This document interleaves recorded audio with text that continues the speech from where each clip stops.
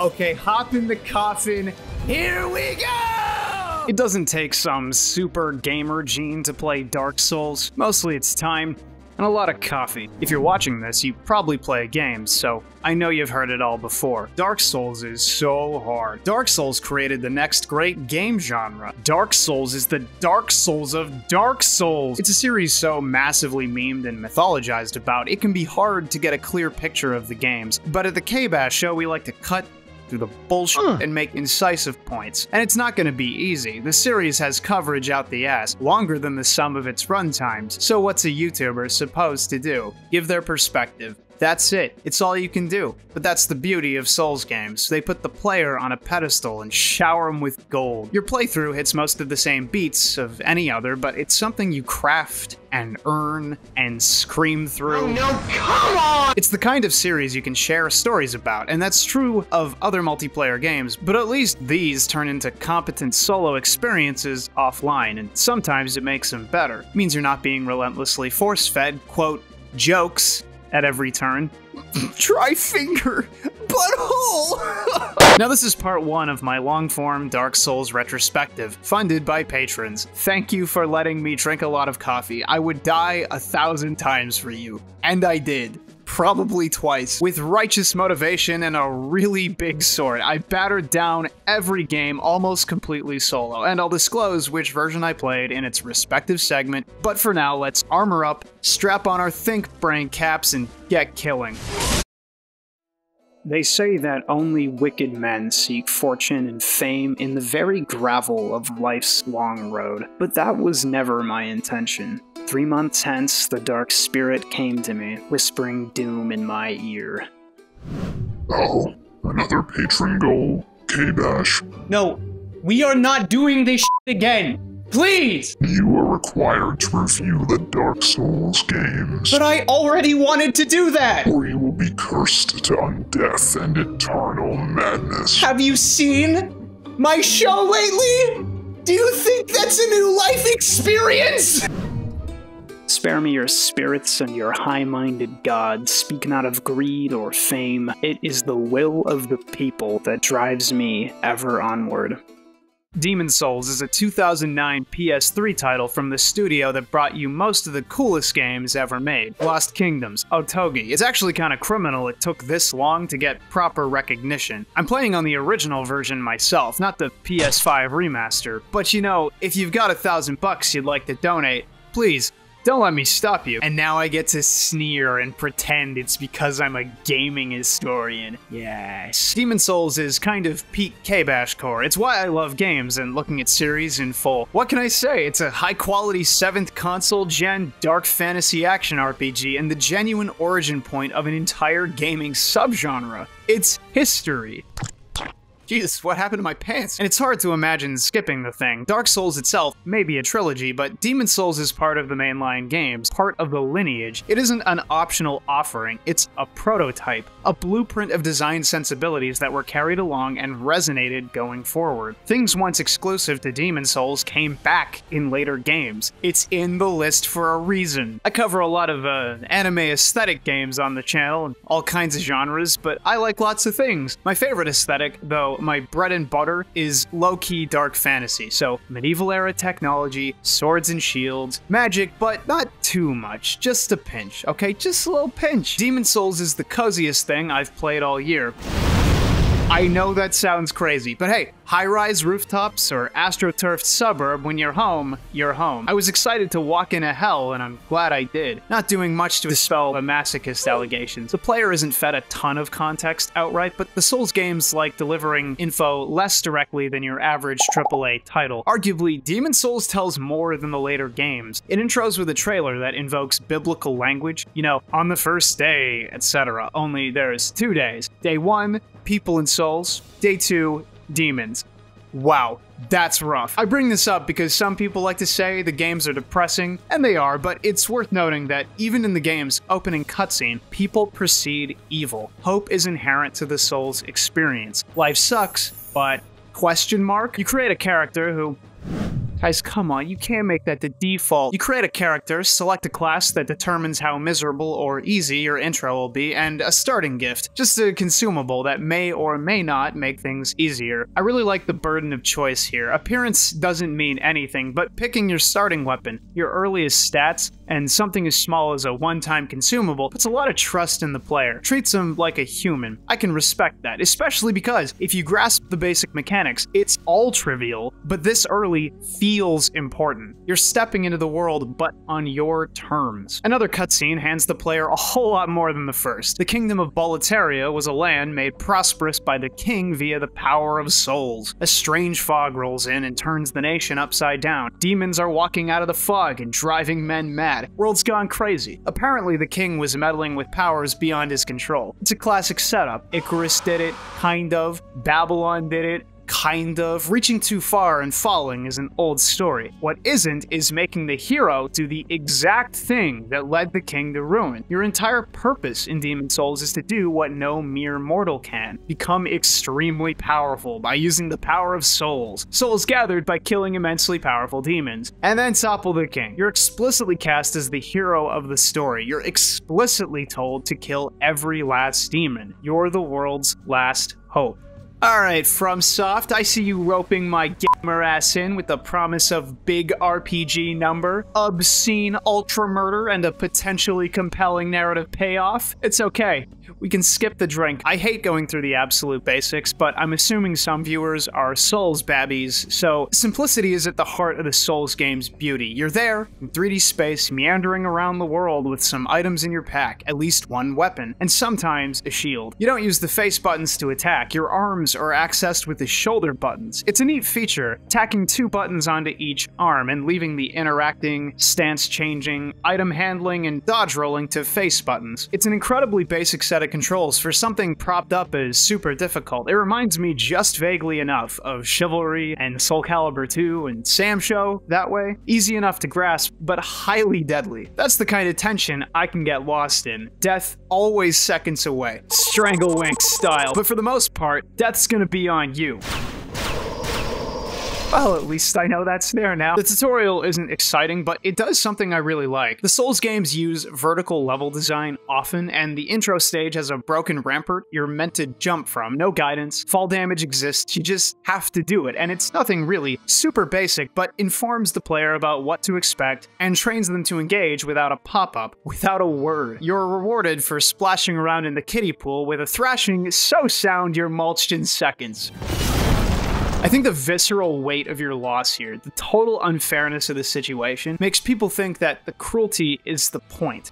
I reject that. Yes, the game just beat me within an inch of my life after a clean tutorial run and rubbed the burning end of a cigarette into my forehead, and spit on me, and stepped on me. But the context matters. You're still the kingdom's only hope. You're gonna need more power to kill demons like that, and you're introduced immediately to a woman who can channel the power of souls into you for power-ups. It's just part of the tutorial. Dying is part of the game, so you lost some souls. Every enemy in the game ranges from a soul baggie to a soul pinata. Get boppin'. Dying drops your souls, like Sonic, but the rings stay.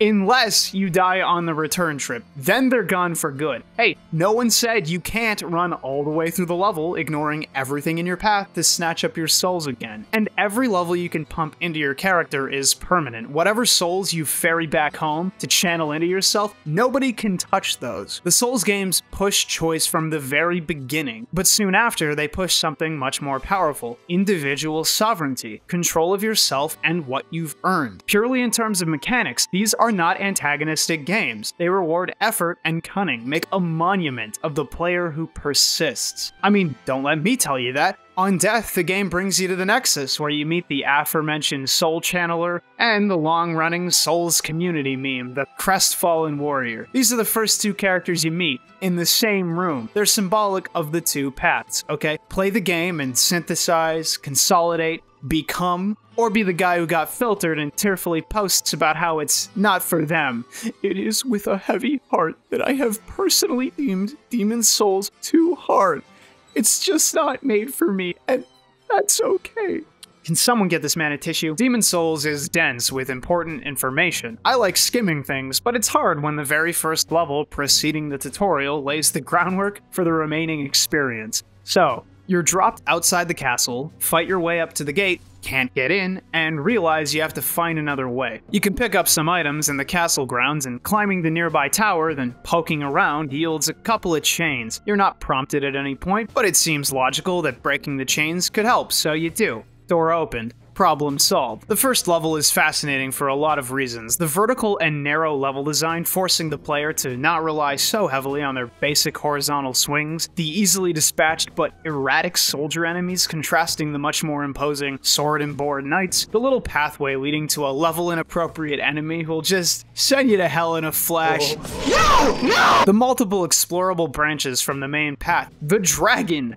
Man, the dragon! There's a side path near a bridge that leads to a dragon horde. Treasures are visibly guarded by a pair of dragons, but if you take the main path, one of them audibly roars, flies over, and roasts the bridge if you linger. So you think, maybe I could hit the bridge, wait for the audio cue, lure the dragon over while running to the horde, and yes you can. The shield is really good too, incidentally. And you're never told this stuff. It isn't mind-blowing, not really, but at a time when games were aggressively filling your HUD with notifications and breadcrumb trails and quest markers. It's such a cleanse, living in the moment because you can die any moment, inhabiting your character, because every point you invest matters, getting interested in the levels organically because the good stuff is everywhere, and there's no waypoint. It even caps the very first section of the game off with a nice narrative tie-in. You only encounter humanoids and the two dragons, but as you get deeper into the level, you start finding these bizarre, spear-wielding oozes, like, what? And if you weren't listening to the opening cutscenes, it's suddenly really obvious that some really messed up stuff is going on with the kingdom. The first boss isn't hard, but it's a pile of gross spear-chucking oozes. I mean, Miyazaki,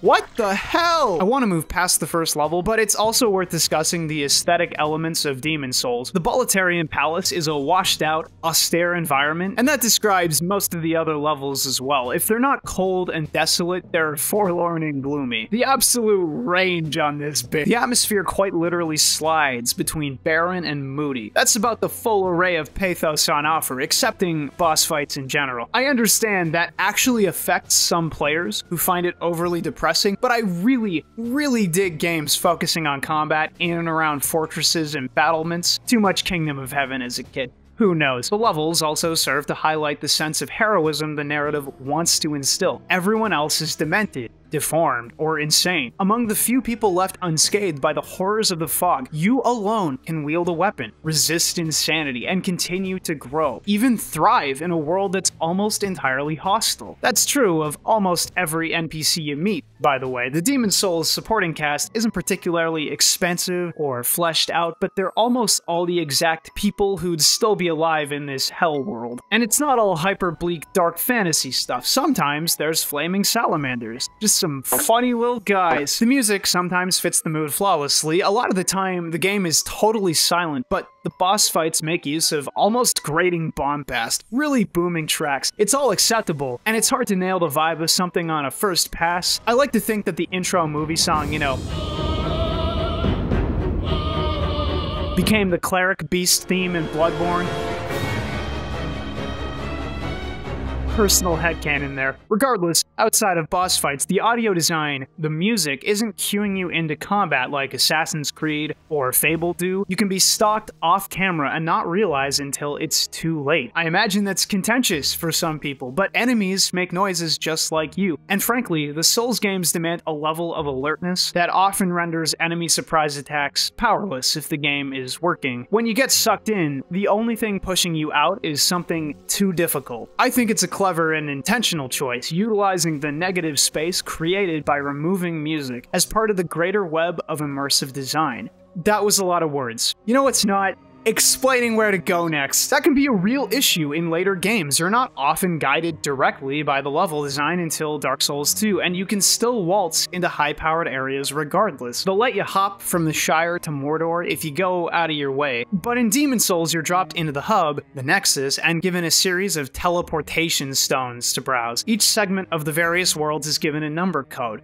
1-1, 1, 2, etc. And you figure out pretty quick that you're always capable of handling the level 1 version of each world, and you should complete them in that order. Basically, there's a few stipulations, but they're mostly irrelevant, like getting to finger each pie before— that is not how I should have said that. And yeah, at this time, the bonfire system of modern Souls wasn't a thing. Demon's Souls gives very specific checkpoints and asks the player to actively engage with the world almost all of the time. You might think that makes the game harder than later titles, and some levels definitely suffer from overlong corpse runs, but this early entry is actually one of the most forgiving. I mean, it's patting your ass and telling you where to go. You're the hero! Goo goo gaga! I can't even joke about that stuff. At the baseline, Souls games demand more from the player than most. It's part of the allure, but Demons is kinder. The levels in Souls games are interesting, aesthetically, structurally, narratively as well. There's a lot going on in such a simple game. This discussion in particular opens up massively in the Dark Souls trilogy, so let's lay the groundwork. You load into levels without much direction or purpose because those things are understood. Your goal is to get strong and kill demons, exactly what the game already told you. The demons are all in front of you, the path is laid bare, and the world isn't interconnected like other Souls games. It's video gamey in a way that the rest of the series isn't. While the world isn't as majestic or grand, because it's trying to play like Mario, it feels a lot better choosing to disengage from the world tactically. Scenario: you're a new Souls player and you're running through the game, but it's really hard. You keep dying and losing souls because you forget to bank them and get cocky. You meticulously clean every area of enemies on the way to your souls-laden corpse and routinely have trouble doing so. You're low on healing items and the game feels impossible. Only, nobody said you had to engage, right? I feel like the biggest stumbling block for new Souls players is pride, ego, assuming that the player is meant to deal with every obstacle honestly. It's okay, sweetie, as long as she says it's enough, it's enough. If the game wanted you to clear every room, you'd be locked in at the start of combat like DMC, but that's not what happens. You're allowed to engage and disengage at your leisure, and it's a necessary skill to develop early. Yeah, it runs contrary to the player's stated purpose, kill every last demon. Yes, it makes it feel like a video game and breaks immersion slightly. But you notice that when you die, every enemy except the bosses comes back. Maybe there's more to your purpose than being a tool in an endless war. Maybe you need to focus on what really matters, using the levels to empower yourself and killing the bosses. That's the real design intention for the player, and it's all conveyed passively. You can't possibly keep killing meaningless throwaway demons. The world is burning. Get a move on. If that weren't the case, the game would throw screaming peasants into the streets for quick hero points, but instead you're met with stark, barren worlds inundated with hostile enemies and the occasional unreliable NPC. So grab what you can and go. One mildly important thing I've neglected is the penalty for death. Losing half your HP until you restore yourself with a consumable item. Kind of a big deal. Only the game undercuts that traumatic punishment very early. Anyone who goes digging in the levels, and you'll definitely feel compelled to, ends up finding the Cling Ring, which reduces the soul form HP penalty to 75% of max HP. Makes the game so much easier, and it's found in a mild branch from the main path in the very first level. Actually, a lot of the game is like that. Every time I faced something that was ridiculous, felt overwhelming and badly designed, namely the flying manta rays and the Shrine of Storms, some item existed that completely erased the misery. You can pick up the Thief Ring in the first level as well, and it stops the manta rays from skewering you at range. For the most part, really helpful on obnoxious cliffside treks. The infamous Poison Swamp was awful until I equipped some items that slowly regen health, and it turned the level upside down. Completely positive experience afterwards. And that's janky and gamey, especially because those things are all missable. But like I said, Demon's Souls rewards persistence, player engagement, massively. As for distrust, the game is pretty clear about everyone being driven mad by the hunt for souls in the fog, but occasionally you'll meet a decent person, or more frustratingly, not have access to the one sane person you meet until you find a key in another level. The game doesn't make connecting with others easy. It's worth noting that several characters have hidden side quests you'd likely never get through on your own. This review doesn't account for the online era of Souls writ large, something I mostly missed out on, but in those days, players could ruin each other's days by invading each other's worlds, choose to be temporarily helpful, leave messages cobbled together from a word list provided by the game. It's fascinating because these things, taken in sum, cast the world of Souls as fundamentally untrustworthy. Another player could be friendly or ill-intentioned, but you'll never know unless you interact enough to find out. I genuinely can't think of a game that sums up all the shitty parts of humanity better. It's actually art, a perfect summary told in systems. And in case you're not online, the game makes this idea real apparent with two NPCs. One, sitting above a boss room, will straight up lie to you that he's doing nothing and should be left alone. If you leave him alone, he resurrects the boss in the next room forever. Okay, it says here that this guy actually resurrects the boss forever. Let the record show that this man can suck my chunk. It's actually kind of funny, in a sick way. Then Yurt, the Silent Chief, one of the heroes mentioned in the first major cutscene, is locked in a cage and asks to be let out. If you let him out freely, because he's a hero, he'll kill the NPCs in the Nexus one by one because he's also a murderer. That's your reward for being kind. Now, I played Bloodborne years before this, and have worked with human beings, so needless to say, I trust no one. I don't feel bad stopping to look these things up. It's part of the experience, and something you learn by tapping into the creator's vision. Like, when people say trust is the hardest thing to earn back, they're not joking. I remember what you did to my chapel friends, Miyazaki. I'll never forget. Other than items and the occasional person, you're mostly left with combat in the levels. I mean, structure matters too. It's directly related to combat. I love the dingy, scrappy environments, you know, the little raised sections, the ramparts, the stair sections, the tight corridors, every set piece that recontextualizes battle. Yes, some of the levels have other stuff going on, like the light platforming for items, but it's not super sophisticated overall. So combat. Enemies start quaint and get progressively bizarre and dangerous as the game unfolds, and that's expected. It's foreshadowed in the first level, but seriously, the rolling skeletons of the Storm Shrine, whatever's going on in the swamp with these things and those freaks from the tower. Oh yeah, stun attacks are fun. Yeah. Okay. Okay, am I seriously just like locked forever in this? Can this enemy just stunlock you? I'm throwing this on YouTube. They're gonna. What are you going on? Many enemies are lethal, and even when they're not, the game is absolutely going to throw 8 of whatever at you to make sure your life is hard. And that makes sense. The world is cruel, life sucks, but like you'd expect, engaging cautiously, at a distance, or not at all, makes things a breeze. Just remember you're not a superhero and you'll be fine. It's a slow, methodical system that rewards patience, awareness, deliberate action, and quick decision-making. And it's hard to make sweeping statements about because your build dictates your playthrough. A sword and board soldier will play completely alien compared to a mage, and it will impact the experience. Some enemies become trivial, some bosses turn miserable. Some segments that you can blow through with a good stabbing weapon or a ranged attack become unbearable with a sweeping weapon. It's a system with so many minute variables that it resists critique from single playthrough people, but certain fundamentals are always relevant. Anyone can use at least a basic shield, and blocking goes a long way to keeping your skin on. Dodge rolling is extremely effective, but only if you're not over-encumbered, leading to the infamous fat roll. Souls are important, but arguably more important is upgrading your weapon frequently to boost damage potential, as is sticking to 1 or 2 weapons only to ensure you have enough upgrade materials to get through the game. So while respecting the system is important, player choice is at the forefront. That bit I made about sovereignty earlier. Every soul level is permanent, and doubly so because there aren't any respec options. Yeah, no redo. You're stuck with your choices. Enjoy your BA in theater. I can't talk, I have a BA in English. It's not much different than something like Diablo's older games, but in 2009, it's a weird piece of design anachronism. Even Diablo 2 hands you a free redo once per playthrough. It could have thrown you a bone, but they didn't. Jesus Christ, guy, I'm just asking for a little more. Okay. The build. The Souls games make a point of making you distrust NPCs, making side quests inaccessible, hiding design trivializing items, and making level ups permanent. You'll often hit a lull early on after a few quick wins when the difficulty suddenly spikes and you're not sure what to do with your character. You could rely on online folks for some of those NPC and side quest things, but not for your build. At this point, you either put the game down or reclaim your playthrough, generally by going online and figuring out what you're gonna end up as. It's hard to feel bad about after Yurt slaughtered all your NPC friends, and hey, internet age game, they knew what they were doing. For Demon Souls, I went strength, faith. I was going to end up with a blessed claymore, but settled for the slug-infested Sword of Moonlight. What?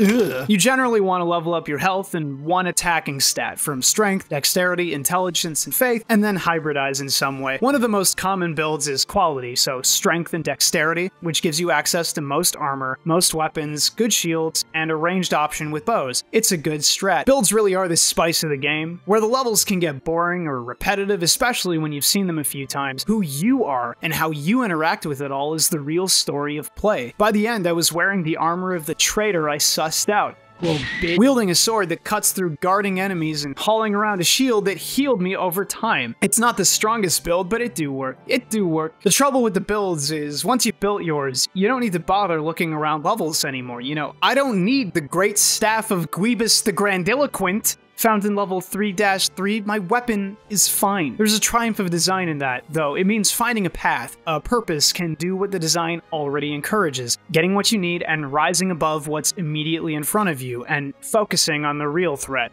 The bosses. What stands out about Demon's Souls bosses, at least compared to other games, is how many are just downright curb stomps. Phalanx teaches the player not to tunnel vision too hard on a single enemy, to play guerrilla style, but it's an easy fight. The Tower Knight reinforces the players have to clean their plate before eating dessert, i.e. clear the archers and take out the boss. He's so slow and telegraphed it's actually funny. The Armor Spider breathes fire, surprisingly, but with the right gear you can effectively tank through the flames and put it down no problem. The Adjudicator is one of the absolute weakest bosses in the series if you just walk up and hug ass. Many of the battles highlight the importance of playing defensively, like the Adjudicator and the Tower Knight are simple if you can just make use of decently timed dodge rolls. The Old King, who meanders around blindly, can hurt you badly, but only if you go in swinging. Mindfulness matters. Otherwise, a couple of the bosses teach the player about staying mobile. The Maneater is a duo of gargoyles that will destroy you if you stay put and get careless, but effective movement should make it easier than not, and the Leechmonger is simple, but only if you take advantage of the stage, moving around to dodge its slow attacks and punishing when he's open. You'll notice that most of these are battles of environmental mastery. No worries, I watched Yu-Gi-Oh! And I remember Catapult Turtle hammering Castle of Dark Illusions flotation disc, okay? This is baby stuff. The game even introduces the first gimmick boss fight where you'll equip a specific weapon to take the thing down all cinematic-like, and the Dragon God that takes surviving a small navigation segment to finish off. Both of these would become series tradition. I need to mention healing items here, because Demon's Souls is different than the other games, and most similar to Bloodborne, with its farmables. Yeah, I know all about consumable grass.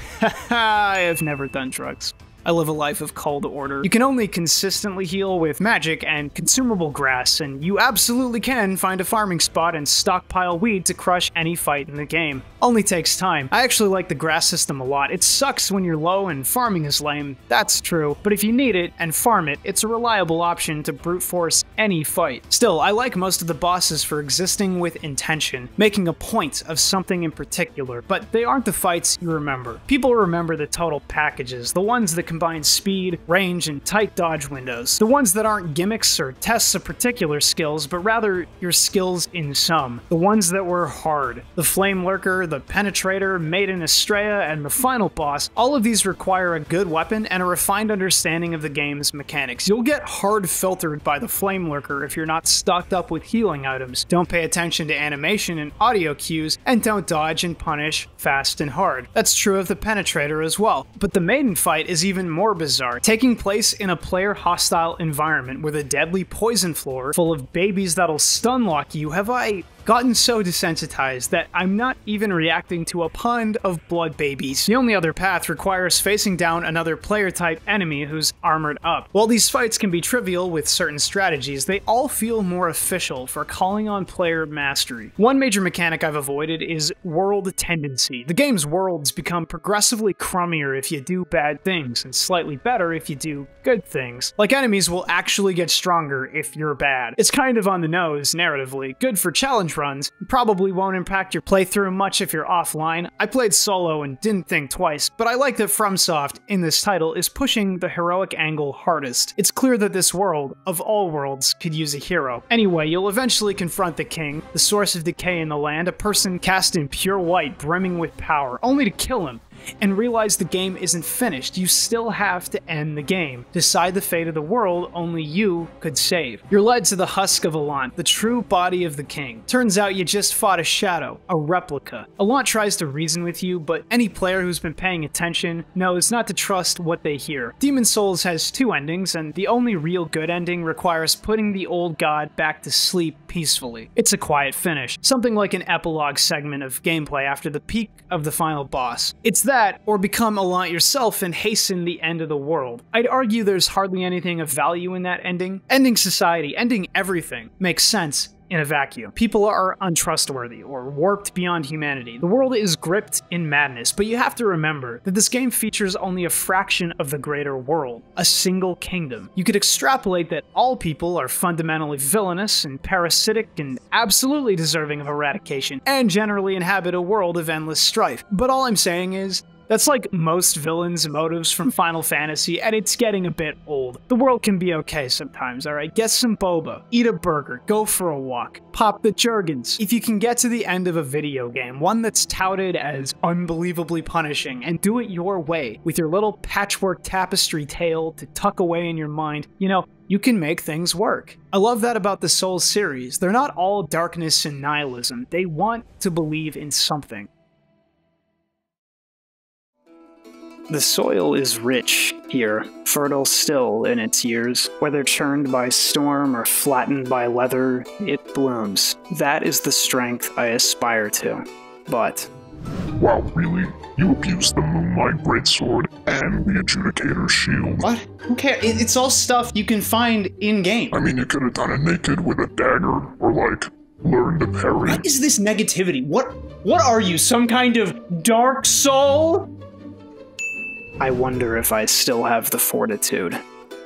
And we've only just begun. So, Dark Souls 1, the internet age meme supreme, the founding of a franchise, and the rise of the Get Goodman. Get good, It's coming. Get good, somebody help me! It's a unique title in the series, still relevant now. Sales aren't the most important part of discussion, but Demon's Souls capped out around 2 mil on first pass, and though we don't have clear numbers, Dark Souls sold several times that. It's a significant game, the first cross-platform Souls experience, a refined reimagining, and expansion of the design sensibilities and artistic direction conjured by the original. It's kind of a big deal. And it's all those things without changing the basics. You're still a guy, the world is still full, and you still wander around barren, dying environments while the raggediest things yet conceived pummel you into oblivion. But the name makes it clear, this isn't Demon's Souls, this is the start of something new. And it's hard, like you'd expect. I just kind of reject that framing of the early games in the series. You know what's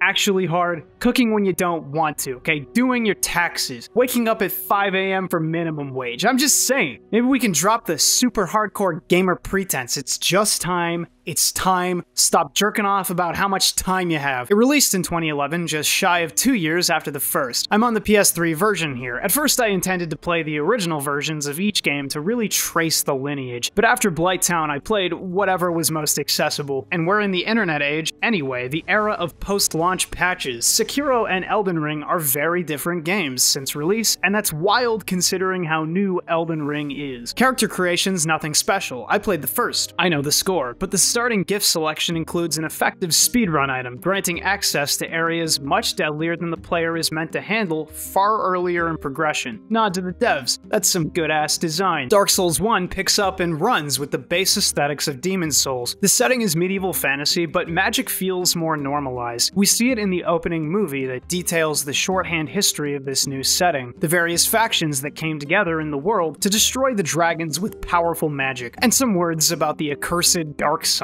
That's about it. Dark Souls isn't interested in telling you its story. It's extremely interested in letting you figure it out for yourself. I hope you like reading text boxes. What's the dark sign? How does it work? Why does my character look like a zombie at the start of the game? What happened to Gwyn, Nito, the witch, and Seath? It's a world immediately laced with mystery that goes beyond the original. Demon's Souls said, the world is dying, here's the guy who did it, get really strong. Dark Souls said, world's dying, you'll wake up in a cell. Fair enough. The tutorial stage provides character motivation for nerds, like I needed contextualizing, dude. I love slashing. So this dying guy tells us that hollows, us, I guess, undead people, are destined for greatness or something. Go somewhere. So we do. The one element that stands out about the tutorial is the plunging attack bit, something that wasn't possible before. It's just a falling aerial attack, not super important, which is why I inexplicably messed it up here, but it's good of FromSoft to acknowledge the verticality of their level design and its relevance in combat. The most immediately striking thing about 1, though, is the aesthetic shift, the flavor of the world. Demon's Souls was flat, dingy, very rarely colorful. The colorful bits were the magic, and they often populated later areas. That is a glowing slug? Dark Souls, however, gives the player a serene emerald hub watched over by a giant crow. It recreates the unnecessary verticality of the Nexus, adds multiple adjoining areas, places to poke around. There's even optional platforming, but it gives the player no teleportation stones or storage, just a bonfire and the crestfallen guy. I'm gonna get back at FromSoft when I finish up my Dark Souls is garbage and here's why video. Dude, yes, that sounds like a great YouTube video, yeah. So it's still Demon's Souls, only the world is vast, open, interconnected, much more lush and colorful. You have no proper home, only the glow of the bonfire is truly safe. That's not an exaggeration, you can be killed just a short walk away, you know. Dark Souls ain't playing. If you died in the tutorial, you learned an important lesson. Dying doesn't have any meaningful penalty. Immediately. Stats-wise, I mean, no health cuts this time, you progressively turn ugly as sin, but that's immaterial. There are no influencers in this world. And sure, you lose access to multiplayer features until you restore your humanity through a consumable, but nobody's playing PS3 Dark Souls on a weekday, so I journey alone. Otherwise, increased amounts of humanity can provide relatively meaningful benefits, but that's nerdy and doesn't affect the average player experience, so look, the devs even gave the player an upgradable, limited use, refillable healing item, the Estus Flask. Quite literally the glue that holds the combat together, keeping the player moving forward. In short, they banned weed, farming, and force the player to engage at least a little with boss mechanics. Elegant little solution. Okay, Miyazaki, give us a twirl. What's important, though, is the game seems nicer, right? It's patting your forehead, it's caressing your face, but head on up to the first level, Undead Burg, and, well, it's fine, but word of advice, when you travel abroad, go down to the bank and take out some local currency, else you find yourself around in a find-out economy. I actually love the Undead Burg in most level 1s in Souls games. They're usually densely packed castles or city streets, full of considered, playground-esque design. They're just fun. But holy mother, the base enemies in this game hit hard and fast. Enemies in Demon's Souls are lethargic, drained by comparison. See, they knew the player wasn't getting punished for dying anymore, and probably learned a lot about how forgiving basic enemies could be, so they notched everything up and bundled them up. You'll get destroyed screwing around in the Undead Burg. All Bloodborne combat discussion starts with an acknowledgement that Dark Souls could be passive, and way too often for combat to be truly exhilarating. And that's not a meme. It's a behavior taught and rewarded by the game design. You can reveal a lot about the design of something just by asking what the designers reward. And yeah, drawing up a shield and playing passive goes a long way in Dark Souls. In fact, I sat there in stark disbelief about the difficulty of the first big level compared to what Demon's Souls was in some. You know what? All Souls games are bullshit. That's just the truth. They'll throw all kinds of stupid crap at you, but it's usually a matter of dodge rolling in time or swerving fast, basically having a grasp on movement controls to punch through. But the jump to Dark Souls was a jump in pace. The world's inhabitants aren't just picking flowers and doing their chores. They're waiting for you with running shoes, and you're gonna die. This game! This game! Sometimes it takes another cup of coffee, or a pig helmet, or going insane. The first time you get Souls games really is the turning point. It's what stops you from tearing up online and getting schmad. For me, years ago, it was Bloodborne, 6 hours in. That's how long it took to make it make sense. Dark Souls 1 took until the Bell Gargoyles. After upgrading my little longsword as much as I could and minding my surroundings, dodging in rhythm, felling the boss, and gazing out at that hopeful sky, I got it. Normally, I wouldn't bother highlighting something as small as this skybox and play experience because really, who cares? But even a cursory glance at the achievement percentages shows an extremely steep drop-off between simply arriving in Lordran and actually ringing the first bell immediately after killing the gargoyles. The Undead Berg, the Taurus Demon, and the gargoyles combined are a genuine player filter of nearly 20%. I guess it's a trade-off. Rewarding misery means an invested remainder. I want to take a minute to talk builds again. Please forgive me for not doing a full rundown of what each individual stat does. Like intelligence makes your brain big, and faith makes you believe more in God. I was watching a critique of another video game, and the guy had to rattle off what, like, the health stat did and every other one too, and I'm sitting there like, cool. But I played Pokemon at 7 and Dragon Quest at 8. I actually play games? No, you're right, YouTube, man. Someone out there surely doesn't know about hit points.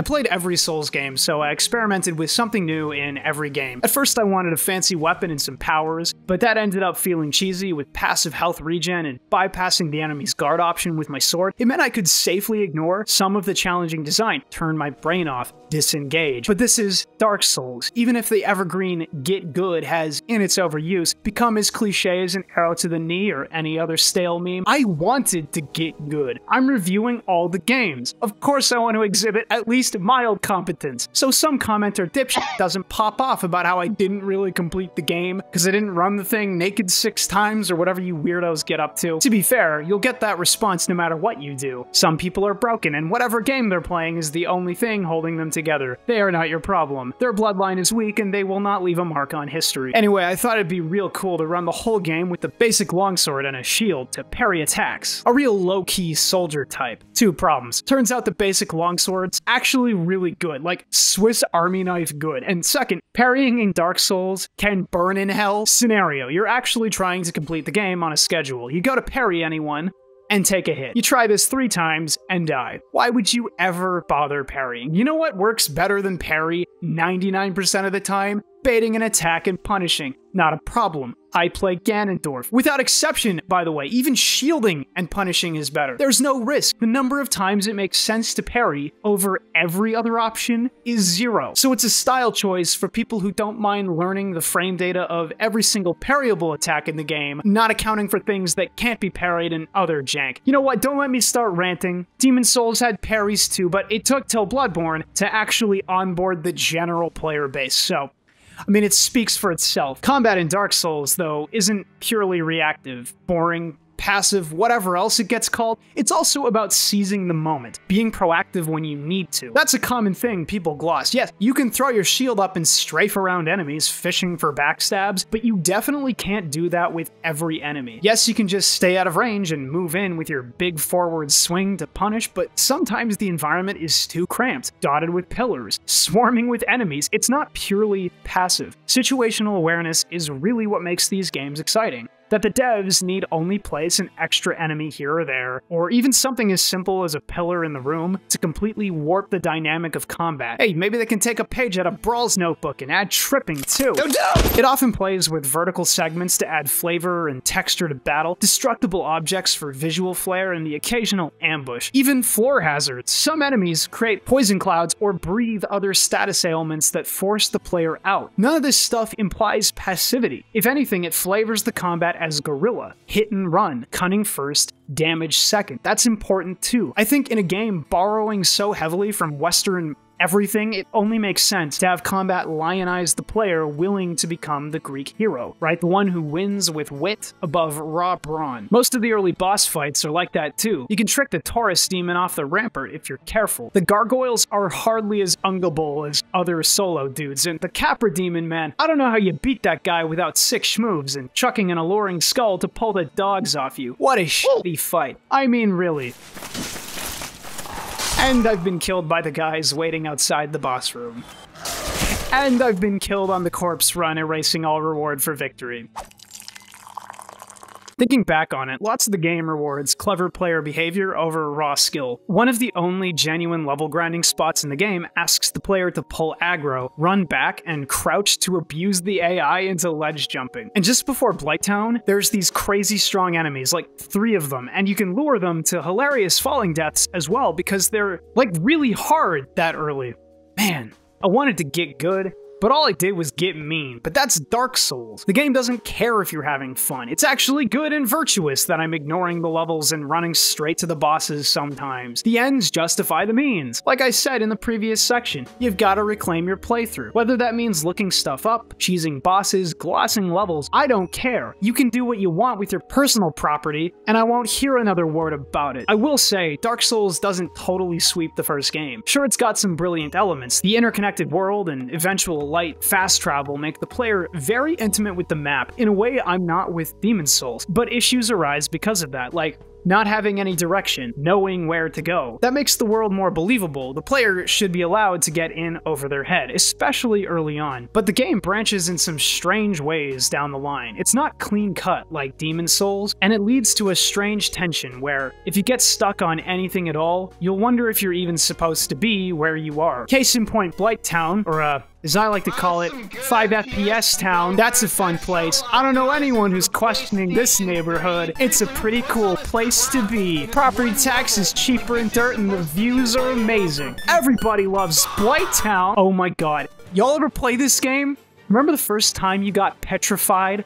That was fun, like having your HP fully cut in half forever until you trekked all the way back up to the bell tower and bought the cure at a point in the game with no fast travel. I'm serious, casual Souls fans, just play the original. Imagine getting to the Tomb of Giants having never found a light source. Just playing it raw. Couldn't be me! How about those ghosts everywhere in New Londo that you can't even interact with unless you're cursed yourself, which generally means using a consumable with a time limit to fight them at all. Remember the first time you fell into the bottomless lake pit trying to fight the Hydra? No? Is that just me? Remember the invisible bridges in the crystal cave? Oh please, Centipede Demon, push me into the lava again by turning. Oh yes! The whole game feels like it's held together with toothpicks and glue, ready to fall apart in a second. It's kind of crazy how lauded the game is. Demon's Souls is simple, flawed sure, but solid. Dark Souls is a chaotic f***ing mess. Maybe that's why people like it so much. I certainly don't dislike the game, but I'm remembering why I'm not as jazzed by the thing. Jank is important for Souls, though. You've got to remember what the games represent. In a time where gaming increasingly catered to a mass market and marked everything on your map for you, the Souls game said, here's a guy, go. They had the balls to be subversive in a time of conformity. And even when they stumble and look actually incomplete, I have to sit back and laugh. Turns out you can put whatever in your art. If it were pure and filtered, I wouldn't think anything of it. Wouldn't crack a smile, you know? Line mouth. But this stuff? It's nice to breathe. The game has quality locations, though. I mentioned the Undead Burg for its winding paths and low-key, high difficulty, but Sen's Fortress is just as enjoyable for making the player pay attention. Take the environment and the enemies into account instead of blazing through carelessly. Starting in the darkness and ending with a gorgeous view and raw sunlight makes it one of the few high-emotion environments of the game as well. There really is something magical about the first game, and using simple sunlight to reward the player. A skybox,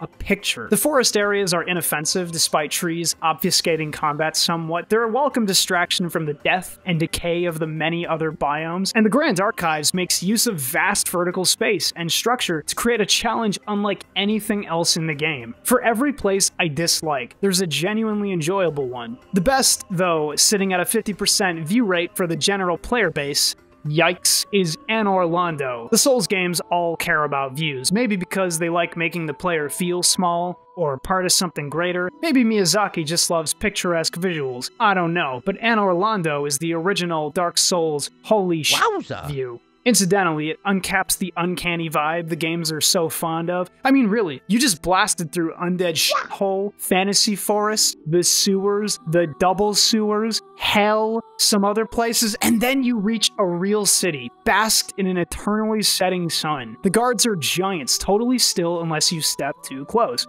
It's mostly empty. It's impossible to not respect the art direction, conveying that something is wrong with negative space, the lack of motion, the unanswered mystery. Arguably more than Demon's Souls, the levels of Dark Souls tell stories directly related to their end bosses. Without ever reading a text document, we see piles of tortured souls in a jail connected to the Grand Archives, the site of Seath the Scaleless's life work. research on immortality. We descend down into Blighttown, a city buried underneath another, and descend further into the Demon Ruins, another civilization shoved deep into the earth with the Witch of Izalith and her children. The great weight of history imbuing the area makes it truly alien in a world you previously felt you understood. The sheer depth of the catacombs leading into the Tomb of the Giants, the absolute downward momentum leading to Gravelord Nito's final chamber really drives home the point that the world is ancient, war-torn, and violent, that life demands death. What stands now stands atop an eon of loss. For all those words and feelings, nothing really topped Anor Londo and Princess Guinevere. After a long journey and a tough boss against two opponents, you open a door to reveal this sun-dappled giant woman.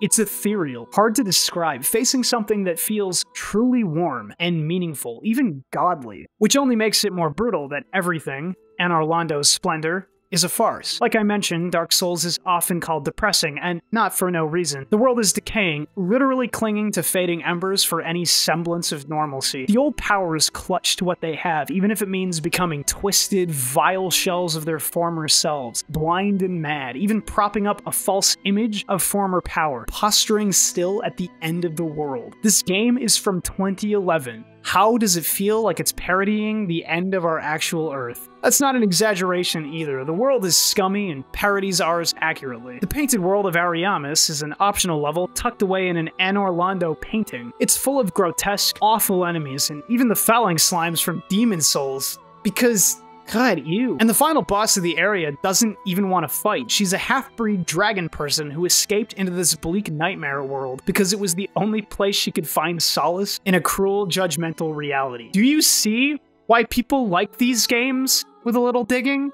Miyazaki, come on! Now I beat these games consecutively, so I like to think I'm able to compare them pretty well. People asked me, how'd you beat them so fast? Listen up. I grab my long sword and roll up like the fucking Terminator. I'm a vendor of damage, son. I'm slinging strings with my steel swings. I'm lyrically superior, and I looked up boss strats when I needed help. I found the bosses of Dark Souls 1 way more annoying overall compared to Demon Souls, whose bosses ranged from pushovers to puzzles to punch-outs. Very few bosses are free. The moth is stupid, actually just flies down and exposes itself to you, but if you dodge wrong, it'll kill you. Pinwheel isn't difficult, and even the Gaping Dragon is just a movement mastery check if we're being honest, and you can kinda just hang behind Seath and beat him to death, but many more bosses are outright Flame Lurker level all over again. Sif, for example, having a series of moves that must be respected or you're getting fixed. Ornstein and Smo, possibly the greatest player filter in the game, requires you to play smart around pillars and focus down one while the other beats on you, and then finish off the powered up other that you didn't kill. Quelaag can piss off, man. What the hell was that all about? Every player's run will be different, and I'm sure a stock Pyromancer build eats half the bosses alive, but I still think it's good that the bosses are designed like this. It means some go down without popping a player blood vessel, and others feel super rewarding. Not every guy needs to be memorable, you know? Shoot, a ton of the bosses are straight up not required to complete the game. That's wild. I love that. It's perfect for an open, freely explored game about immersing into the world. There might be something crazy around the corner, and some players might never know. Unfortunately, Seath was a pushover, and he's one of the big deal people left alive in the world. How about the others? The Witch of Izalith is perhaps the worst boss in the series, just for being so frustrating to kill. You aren't dying to normal damage, okay? It's... Oh, what? And then sometimes it's... Oh my god! It's a fight so bad that the devs made any damage permanent. You don't need to start the fight from scratch when you re-enter. I mean, at least they admit it. Nito, any boss that's a boss with at least 10 minions probably isn't getting a pass from me. In fact, Nito made me give up on my basic soldier LARP to don the ridiculously powerful Havel's armor so I could tank through all his hits and slap him to death. Havel's.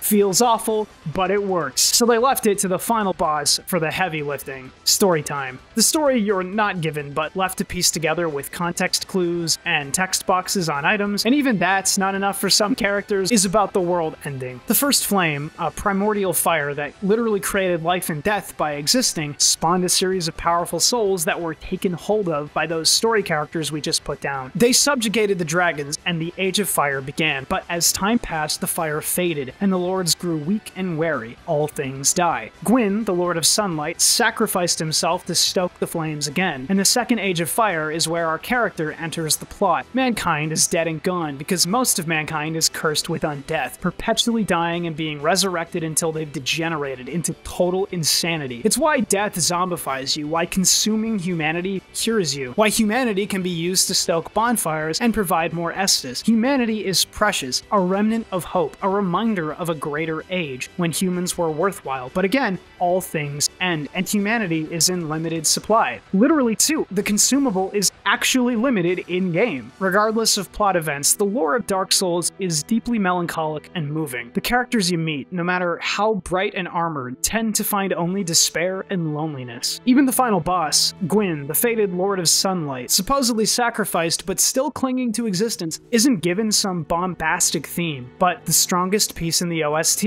As you battle to death with the last vestige of a bygone era, deep in the kiln of the first flame.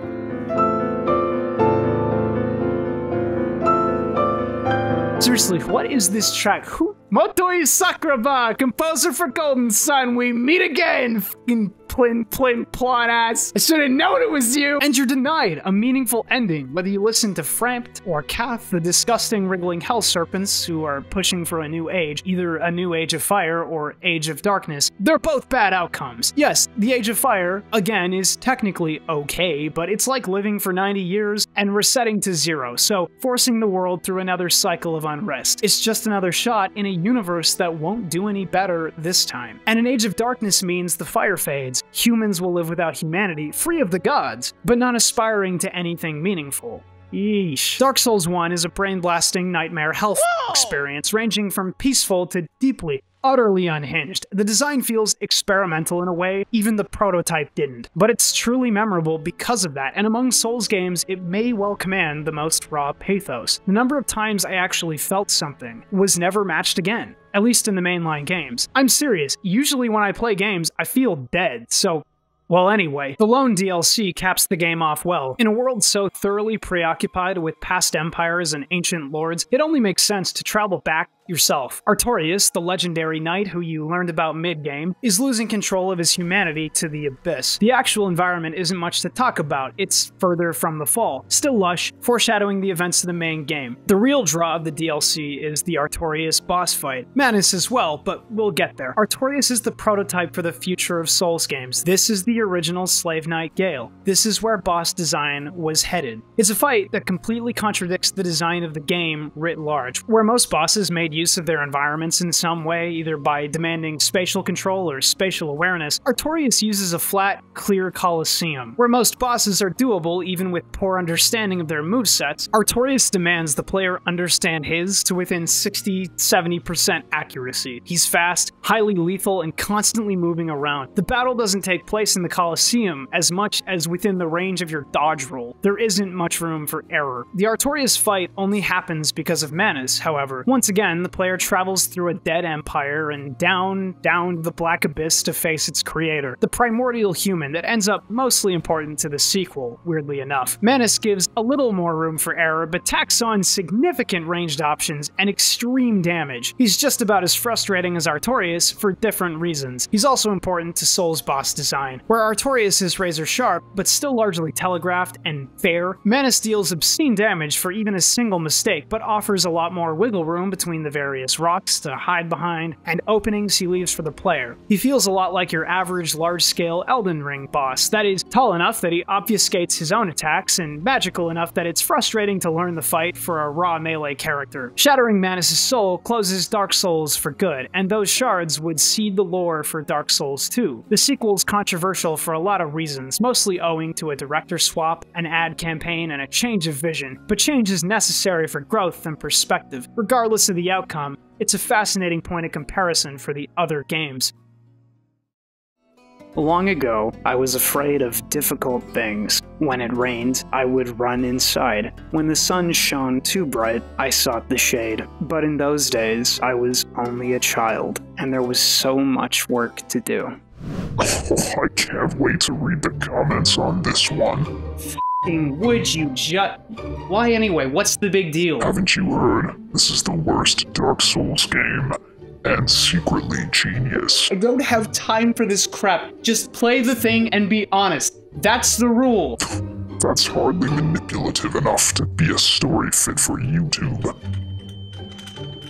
Okay, Dark Souls 2. Call this the guillotine because it's good at dividing people. Seriously, it's like a faction of gigabrains that love it most. Flawless analogy. Now here at the KBash show, we don't engage in fan partisanship or any of that stuff, except all those times I did. So for the straight dope, you came to the right place. I had a big ol' arc with this one, more than the other games actually. Game started hot, burned for a while, fell off, exploded. I can definitively tell you that Dark Souls the Squeakquel is a video game you can play for fun, sometimes. But it's best to go in expecting nothing. Most of the criticism is overblown, and a lot of the praise feels like slight contrarianism, and I can respect that. I've been both those people. Alas, the ever-evolving nature of the discourse TM. Dark Souls 2 reminds me of the DM, who just finished their first completely homebrewed open-world campaign. It was messy, but even though the DM's friends had fun, the DM only remembers the stuff that went wrong. How that dungeon was too long and mostly unnecessary. How the party just went in a totally unexpected direction towards unprepared content. How the goals were defined, but direction was lacking. So for Campaign 2, they bust out the pre-written module. Surely this time will be better.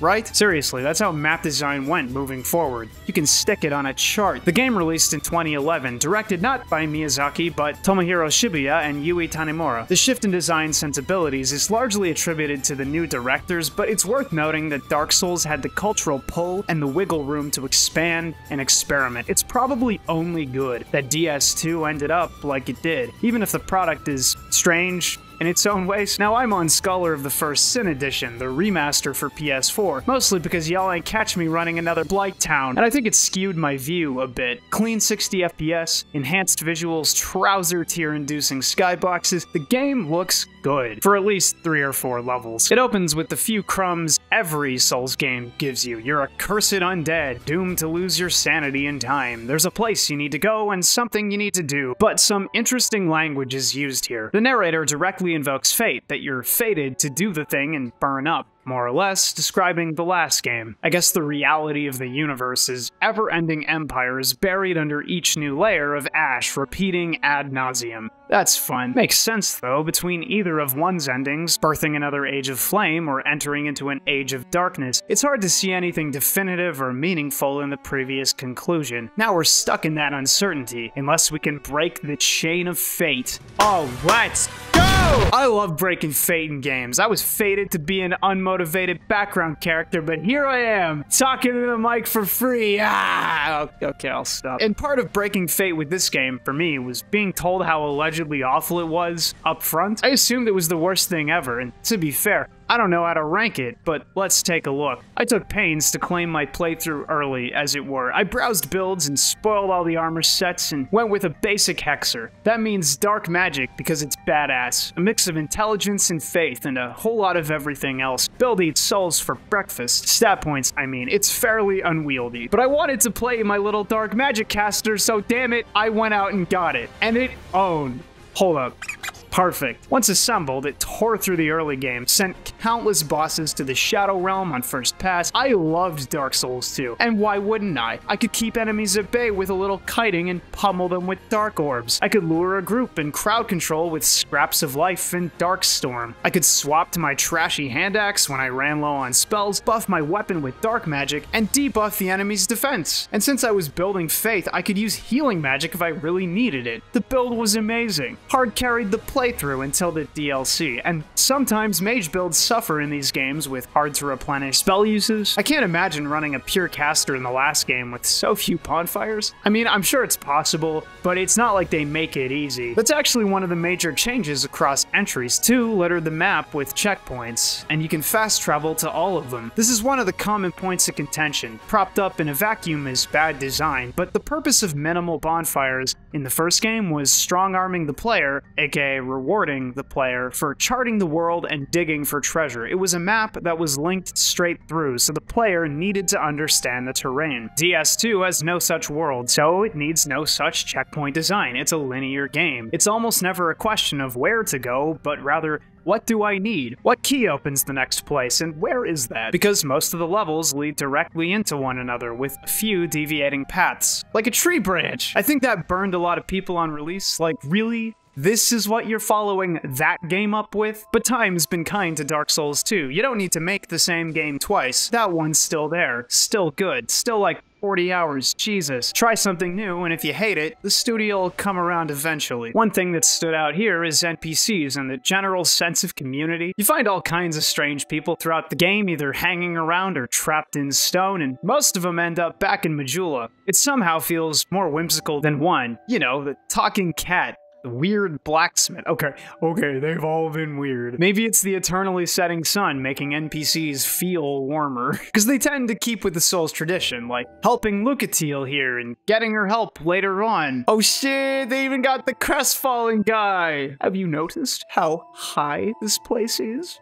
How long do you think it'd take to hit the rocks? Okay, I'm calling the cops! On that note, let's talk about the good before getting weird. Design shifted all over the place. Game's like a chameleon, and part of that was designer expectations for the player. Healing yourself in this game is different than both of the previous games. Couldn't settle for greatness. Literally ever, it looks like. The Estus Flask is back, but heals you gradually after a short rev up, so no shooting to full in a second. You gotta plan that shit. Second, you can stock up on life gems, another heal over time consumable. So grass, but worse. I like having more options though. The game's hard enough at times. Still, swapping band-aids for prescriptions, that makes it sound terrible. I've been scrubbing the footage here, trying to figure out exactly what Dark Souls asks of the player in combat. And everything I've said before, you know, patience, reactivity, seizing crucial moments, guerrilla-style play, that's all highly rewarded, but you're often only fighting single strong enemies, multiple weak enemies on occasion, or made to break groups up using the level design. Dark Souls 2 features a lot more enemies than you'd fight on average in 1, and certainly in Demon Souls. So you're still playing guerrilla style, regardless of your build, but you're more often punished for zeroing in on a single enemy. I actually like that a lot. The lock-on feature is nice, but it's a crutch. It actively makes several boss fights throughout the series harder. It's almost like 2 was reacting to that weakness of the earlier Souls games. Like, yeah, cameras are hard and lock-on makes it worse sometimes, so trust the space, trust your instincts. You've got object permanence, so use it. It's hitting the same notes, but curing a bad habit. I learned about switching lock-on off in Bloodborne years ago, and thank God I did, because whew, you don't want to lock on much in 2. It's not just basic enemies. Many bosses aren't big dudes at all, contrary to the "it's all armored dudes" meme. No, you fight multiple swarms of little guys constantly. The skeleton lords demand the player run, hide behind pillars, take each lord out one at a time. The belfry gargoyles basically parody the old bell tower gargoyles, but give you 5 total opponents. Good God. I love the ruined sentinels for making use of divide and conquer tactics, having the player take out one above, then escaping below as another jumps up to quickly dispatch the other. The royal rat vanguard is literally just rats, and lots of them, but only one has the boss health bar. Still locking on? Have fun on break. How about the twin dragon riders that basically demand you keep unlocked, or at least locked onto the ground guy and reacting to the archer via audio cues? He's not even visible for most of the fight. That's a crazy amount of trust to put in the player. And yes, even more fights follow this pattern, so it's obvious. The devs are testing the player to play in a new way. It's not that Dark Souls 2 is poo-poo garbage, it's just challenging old players differently. Well, so there is this one little thing. It's just the dodging doesn't work right. Look, I'm sorry, DS2 apologists, your game is fun most of the time, but the game has a bad rap for a reason, more than just uncharitable discourse. The hitboxes are straight schwacked. Just gonna say it, let's take a look. Oh, taking notes from Lords of Shadow, huh? And worse than those, and there are many of those, the efficacy of the dodge roll is suspect because it's directly affected by 2 factors. Rather than just weight impacting your roll, you also need to invest in the adaptability stat, which buffs a substat called agility that any Dark Souls player from the old days probably isn't getting invested in because they're looking for a damage stat, health, endurance, and damage stat too. Agility isn't super enticing at a glance, but it turns out it directly increases the iframes, the invincibility, the core value of the Souls rule. That's actually just insane. Maybe it's a secret good thing that only highly agility-invested players can use the most basic damage mitigation mechanic. I think it's an attempt to give cloak and dagger players a stronger niche than just being armed worse on average, and I'm really glad that there's stat point respecs this time, but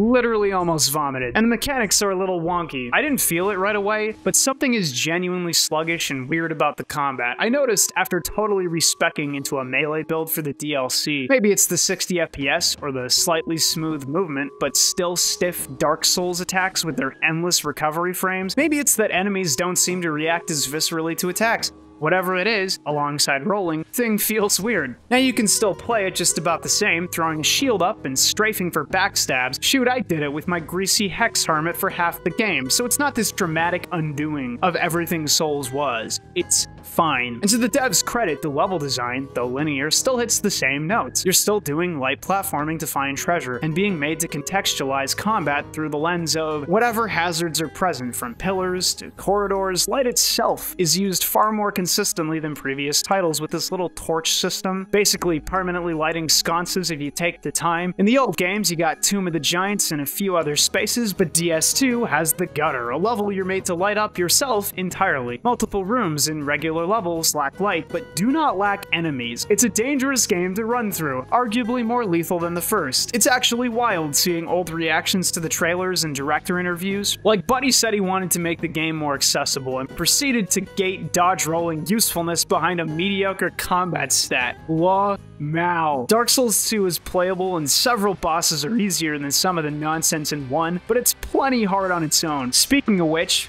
what a good level, you guys. Several levels are just nonsense. DS1 had all kinds of problem areas, alright? Blight Town, the entire tree segment right by Blight Town, the sewers leading to Blight Town. Starting to think this place is a tumor. DS2, on the other hand, has this entire watery strip, the Shrine of Amana, that's designed so tightly with projectile jackasses dealing piles of damage, swarms of guys digging into Uranus, unseeable death drops. Really great vacation location. Check it out. The Gutter is bad, but the Black Gulch is awful. I don't know why you'd recreate the misery of Blight Town and then force the player to march into actual hell. And then hide some really important stuff under the gulch with a jump I don't know how you make without a guide. You know, really shooting for excellence here. Most of the areas aren't bad, but the few that are really stand out. Linear design is interesting because you can account for the player's route and tailor it just so, and have it challenge a range of builds and weapons. And don't worry, I couldn't forget the Black Fortress, even if I tried. This piece of shit is probably the flat worst in the game. Highly aggressive, highly armored enemy groups with plenty of range support and a web of perilous walkways make it genuinely miserable to navigate. Even when you think you got the hang of the place, it whips out some pins for your fingernails, just like for fun, I guess. And enemies stop respawning if you kill them 12 times. Okay, cool, but seriously, making it harder to run through the levels with highly cropped and manicured difficulty is basically contrary to the Souls series design ethos, and enemy despawns is in fact a design concession. Anyone who tells you DS2 is too casual might be legally insane. It rewards strength builds fairly well, hexers most of the time, blunt weapons in general. Each Souls game has a few blind spots and nigh omni-useful tools, but this game is ready and waiting to kick your ass. It's not even nice about it, like the walk into Blight Town and the luring enemy trick. And this is the easy version. I have to stress that I'm playing the easier, gutted version of the game. I don't even want to know what the hell's going on in vanilla. One thing I've ignored since DS1 is the Covenant system. A player will likely gain access to Covenants first via Guinevere and Orlando. It was mostly a multiplayer thing, but the point is you'd farm up some collectibles via assisting players or killing them, or whatever else the Covenant asked, and turn them in for light rewards. It was a fairly opaque system on first pass, and DS2 actually puts them in your face sooner, more frequently. It feels plausible to interact with many. You don't need to scour and hunt to engage with a gameplay feature. And it's a cool idea. Ropes players into the world a bit, makes them feel like they belong somewhere. But every system in Dark Souls that isn't combat or directly related to increasing player damage, so smithing is mostly ignorable otherwise, and some are even looked down on at times. Some very serious people take offense to others beating the game via multiplayer, which is fascinating because it's a multiplayer game, and hey, in 3 at least, the devs are real deliberate about removing multiplayer options for certain climactic fights. Right, not every fight matters that much, so why is the AI partner system? A system present since Demon's Souls and dedicated to assisting a troubled player that also touches on themes of connectivity and trust, hope at the end of the world? How is that system despised by the broader base? If you're stuck, and generally if you've completed at least part of a character's side quest as well, you can summon an NPC before several boss battles. Crucially, not every boss has a summon, but most do. I'll admit, after playing through 2 games, I was getting tired, and I summoned the rare time to make a problem go away, and to generally comment on the system. It made this fight in particular a breeze, and that's really the danger, and the strength. Nobody loses anything using a summon to win, except the player, and the player gets to decide if they lost. And hey, not all builds are equally compatible with all bosses. I think it's a smart failsafe system to keep a playthrough lubricated. Alternatively, they can do this. What? He fell Falling to your death before ever hitting the boss room. I'd scream if I weren't dying inside. The people who get mad about summons ultimately are the same people who'd be furious if a young person's student loans were forgiven. The people who do every single thing by the book and expect everyone else to do the same. The people who wouldn't take a day off work for a funeral or wedding. The people who can't imagine other people and their differing needs and interests. In short, people you don't need to worry about. Their bloodlines are weak and they will not leave their mark on history. Otherwise, there isn't much going on with the base game's bosses. I like the multi-battles for novelty's sake, but most of the others feel like retreads. Some of them literally are retreads, like that's Ornstein on screen. And very few ask the player to do new things, mechanically speaking. It's still about blocking, rolling and running, watching, waiting, and reacting. Like, why comment on all of them if they all go down just about the same? Fire off enough dark blasts, and these dudes blend into a slurry. It's nuts. I'm kind of taken aback by how this all fits together in the tapestry of Souls design. Experimentation, diverging from the path is healthy, but we're left with a game that casts off a lot of Demon's Souls' ease of play. Aside from the addition of fast travel, abandons the complex and intriguing map design of 1 for a linear experience that's surprisingly brutal. And really, I'm not sure who's supposed to be jazzed by that. Someone who really likes inching through trap-ridden dungeons tile by tile, I guess? Y'all played back during Advanced Dungeons & Dragons, huh? Bought yourself a 10-foot pole? Seriously, one of the strengths, one of the great accessibility options of Souls games, historically, is allowing the player choice in ignoring the environment and enemy placements and running straight to the boss. I'm playing through Elden Ring right now. All the way to the latest game, FromSoft encourages that kind of behavior. And why wouldn't they? The levels are often more frustrating than the bosses, at least the pre-Sekiro games. You don't even need to backtrack in Elden Ring. You can just warp between checkpoints once they're unlocked. Same for Dark Souls 3, so why in 2 are several levels designed to resist the run? Ultimately, it's probably because the designers thought this is a linear experience. It should be cropped so the player has to work for the win. But it won't be impossible. They're not backtracking anymore, so there's no need to make level traversal trivial. We can fine-tune it to force engagement. Do you see the issue in that, though? For a game supposedly being made with accessibility in mind, many of its levels actively resist the ultimate in player accessibility. The boss run, the guerrilla play conceit.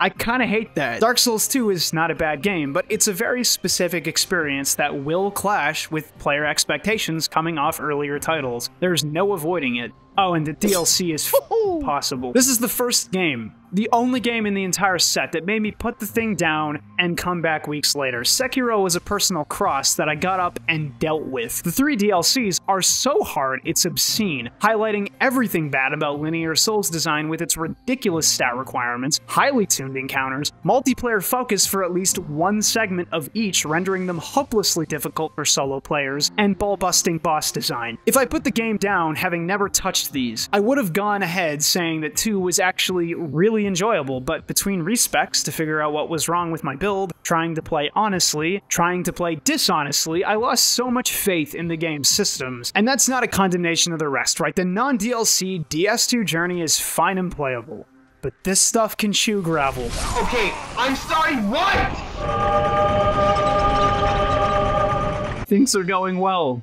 As you can see, I'm characterizing the DLCs to make a point, but let's review some facts. I held off on them till after every other game was recorded. That's how hard I bounced. But after respecing into adaptability, the dodge roll stat, dexterity, etc., I ended up dual-wielding basic longswords because they are my sole weapon, and infused them with lightning. I proceeded to brute force my way through every DLC level, every obnoxious boss, and felt genuine happiness after completing it. Like, I don't feel that stuff very much anymore. Hardly did with Sekiro. Hardly did with Elden Ring. But this particular achievement, whether because the Burnt Ivory King was extremely difficult, the Fume Knight's damage was totally absurd, and Surlon could clip me with a hitbox bigger in Texas with his stabbing move, I don't know, it felt good. Like, finally, I can take a break. Shelva has all these Indiana Jones-ass segments, tricks and traps, stone pressure plate stuff. It's surprisingly fun. Like, the level of playfulness in the design is super endearing. Ilium Lois is a sharp, extremely punishing area, but it's the first to reward the player for fully exploring the environment. That's not insignificant, even if it runs counter to the design of other Souls games. It also houses the single worst multiplayer area yet designed. Oh, Broom Tower makes use of vertical level design that gives it a nice oaky texture. It's just fun design. What do you want from me? Yes, the levels are frustrating, and yes, I've been finding gray hairs. Such is life, okay? All told, I don't agree with the damage on the Fume Knight because he's super simple to fight. Just dodge every attack. If you take 2 hits without healing, you're dead. And he's programmed to run at you if he catches you healing, so the trick is baiting him into an animation, usually by rolling behind him to heal up. 7.5 out of 10, purely adequate fight. So the Souls games, and arguably most in DS2, push intense challenges onto the player, and sometimes it pays off. I bet the Century specifically gives the highest high, and specifically because the level of challenge, how crafted the challenge can be, is ambrosially evil. So thumbs up for being evil. In case you weren't sold on my bit about the linearity of DS2 also creating a lot of feels bads through forced engagement scenarios, the DLCs all double down on the idea, making the player stop and do chores until some battle is finished, some action completed, some item scrounged and placed in a slot. Demon Souls had subversive design when it hit store shelves. Very rarely did you require a key to get somewhere. Even if some doors were locked, many were circlable or circumventable, and few locked doors were necessary for progression, instead hiding powerful secret items. Dark Souls 2 makes a point of reining the player in, demanding certain behaviors. It doesn't reward cunning, but rather adherence, and that's wild considering the narrative. I love jerking off about ludonarrative harmonies these days when the gameplay and the narrative are telling the same story, helping each other out. I believe this is referred to as frauding, but the entire point of the second game here is to break fate. Wild then that you're constrained by the level design, forced to jump through hoops, and generally thwarted by specific enemies and bosses if you're on a specifically under-supported build. The game that should care, maybe the most about player sovereignty, hardly does. And you can drop a counterpoint here, it's all subjective. Maybe the point is really to hammer home how difficult breaking fate is, how the game itself confines the player to shackles they must genuinely struggle to break. And there's beauty in that idea too, just not as much fun to play through. Whereas a game designed to allow the player all the things Souls games traditionally do would preserve the fun while producing narratively mimetic gameplay, or gameplay that mirrors the idea of breaking fate. Well anyway, here's the ending. Provided you don't do a few extra things like talking to a bonfire ambush person several times and killing an old man, eventually you hunt down one of the sisters born of the Shards of Manus, who's the real villain of the story, having tricked a kingdom into its own downfall. She dies and you get in the tomb, taking your place in the Great Cycle. Or you can leave and allow the flame to burn out and become the Dark Lord. None of these endings break fate. You either perpetuate the cycle or allow the Age of Darkness to begin. Just like the last game, you either allow humanity to linger on and cling desperately to hope with an inevitable end, or let it go peacefully.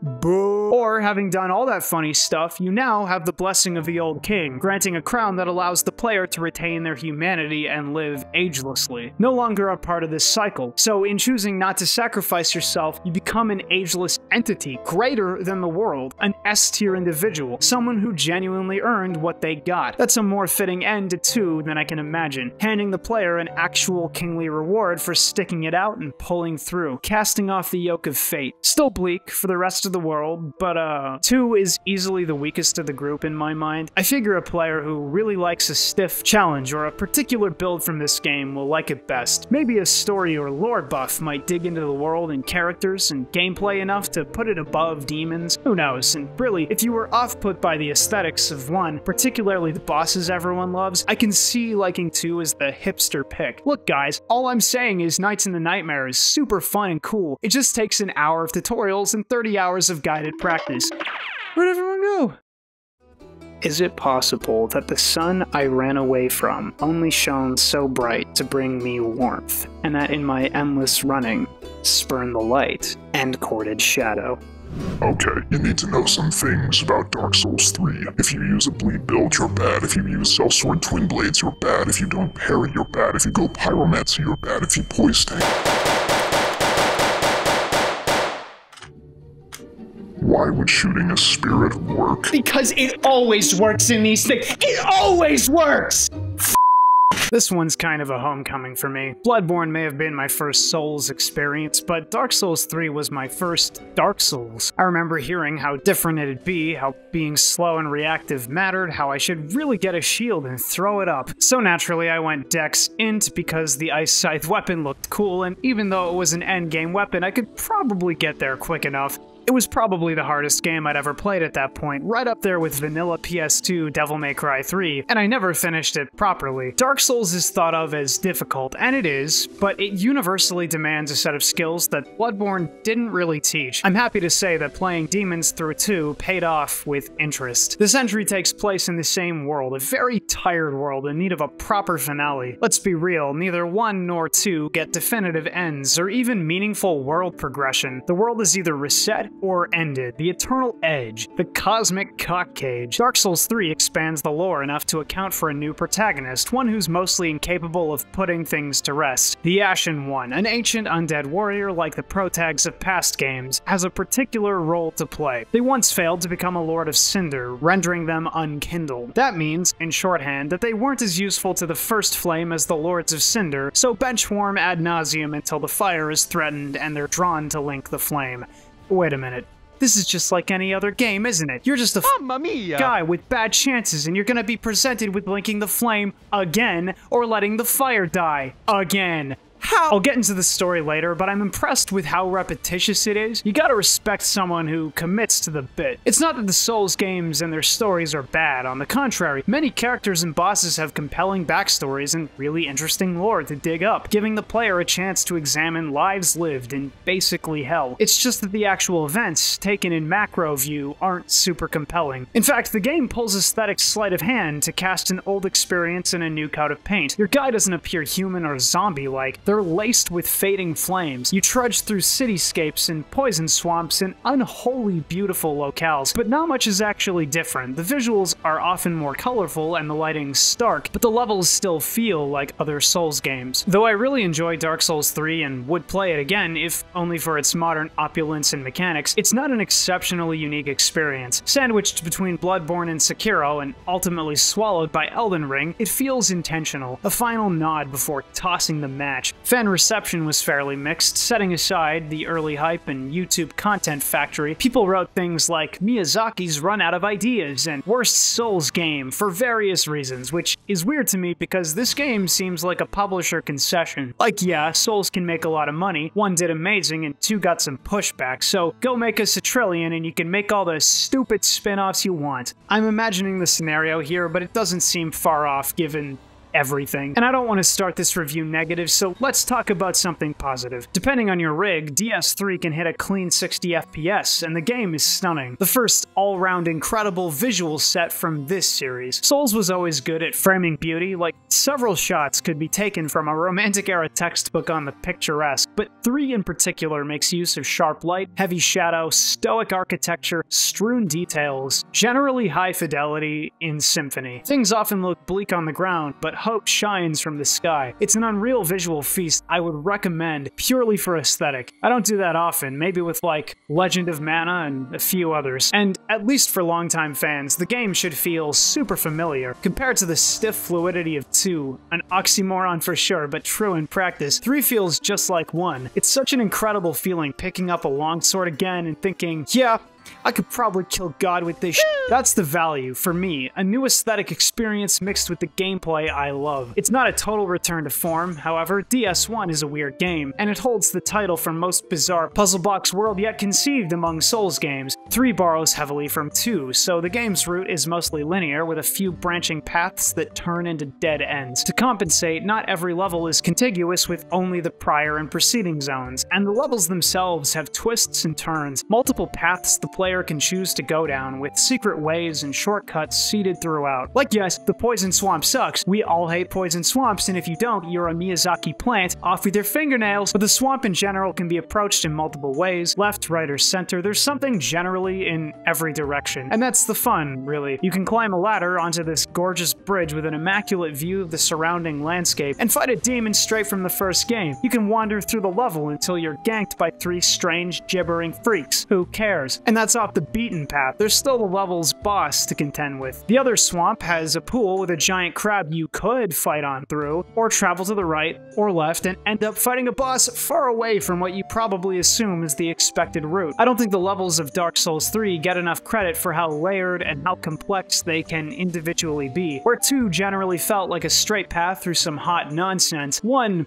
was also that most of the time, only it was young and felt slightly looser, like you were expected to go a certain way, but you could handle it a few ways. 3 constantly throws opulent, multi-level environments at the player with a single ultimate goal, but plenty of ways to get lost. Think of the monastery grounds in general, how sprawling and tiered that level is, or the early game village and its own wends and ways the player can take to reach the boss, or the side content attached to the level. I think it's unfair to frame the game as bad or lazy when it's mostly hitting the same notes as other games. The game also borrows the bonfire system from 2, so frequent checkpoints that can be freely fast-traveled between. I've heard these suck on occasion, but aside from making the game more enjoyable for me and encouraging the player to explore nooks and crannies, regardless of how many warp points exist, all bonfires really do is serve to give the player more breaks and buff magic builds by making MP more easily refilled. I don't think that's a crime, and it's not super difficult to notch the encounter intensity by adding more enemies, more obnoxious enemies, etc. Still, 3 feels like this weird baby produced by the shrieking miserable coitus between 1 and 2, and the baby inherited a lot of the traits from the parent everyone thinks is a bore. Regardless, those traits pay off specifically toward what the game ends up pushing. When you think of Dark Souls 3 and its unique additions, what comes to mind first? The only thing I can think of that affects regular play is the skill system. Every weapon has a skill or weapon art ranging from low-key stanced-up slash attacks, spins, sometimes really acrobatic flourishy stuff, and several legendary and magical weapons get flashy and beautifully animated skills unique to them. And these skills end up being the worth of Dark Souls 3, why I like the game so much, why I don't get people who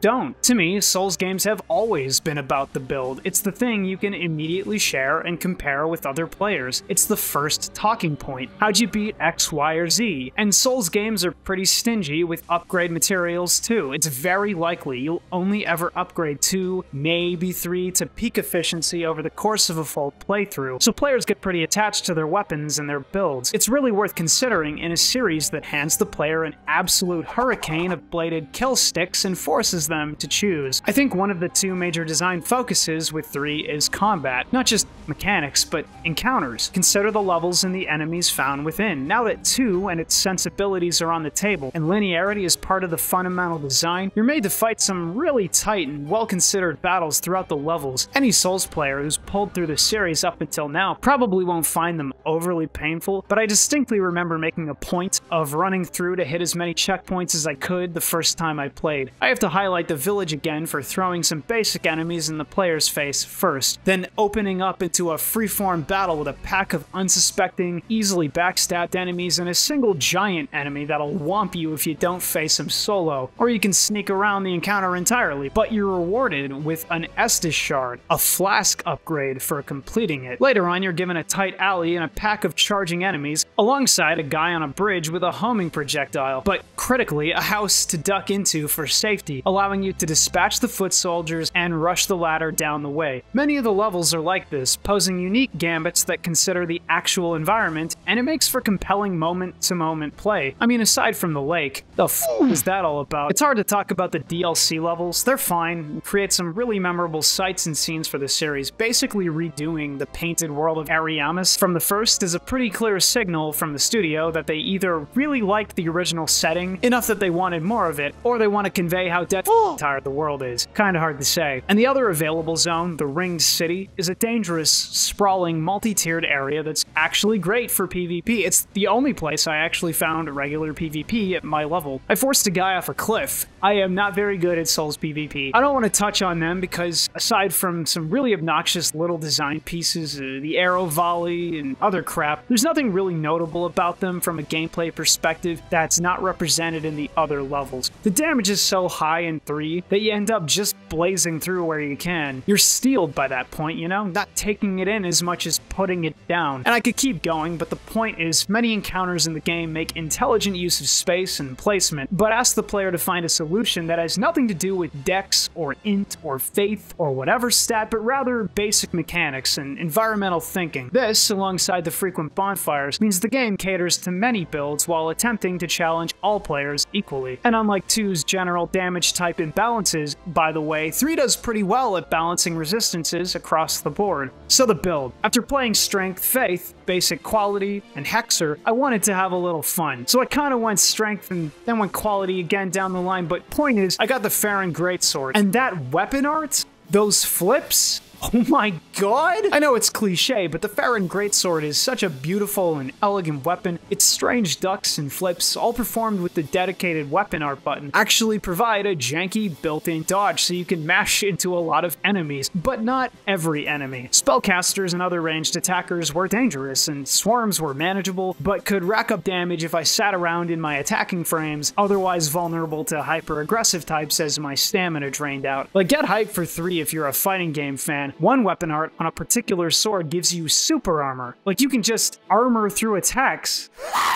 There's so many fantastic weapon arts and interesting ways to play that Dark Souls 3, with its considered encounters and striking levels, it's got more replayability in my mind than most of the franchise. I want another run. I love this game and its animations. That's nothing to sneeze at. People get mad that FromSoft makes a point of reusing assets between games, but if it's saving dev time, and in the case of weapon arts, allowing the studio to create these unreal animations and make the game sing in the frame, it's only for the best. Catering to the build trademark is like the ultimate in supporting player sovereignty, and the encounters are tuned for it. I'm trying to empathize with the haters, bro. I want to know why you ain't like builds and want to f*** the map instead.